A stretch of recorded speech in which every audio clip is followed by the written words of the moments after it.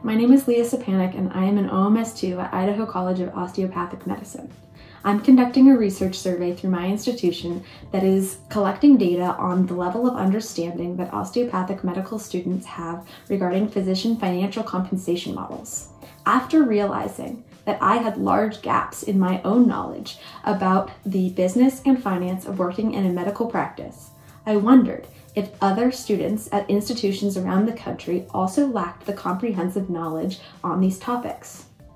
Although my survey asks a very specific question, I predict the conclusions will support further investigation into the knowledge gaps that osteopathic medical students have about the business and finance of medicine.